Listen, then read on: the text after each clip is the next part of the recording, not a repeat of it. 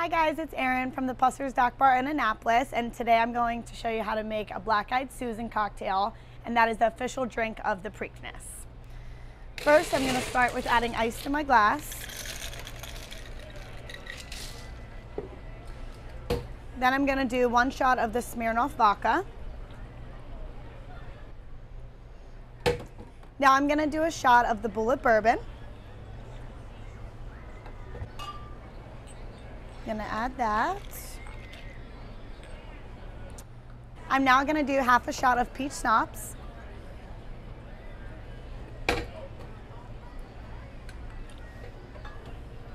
Next, I'm going to add my fresh orange juice with a little bit of sour mix.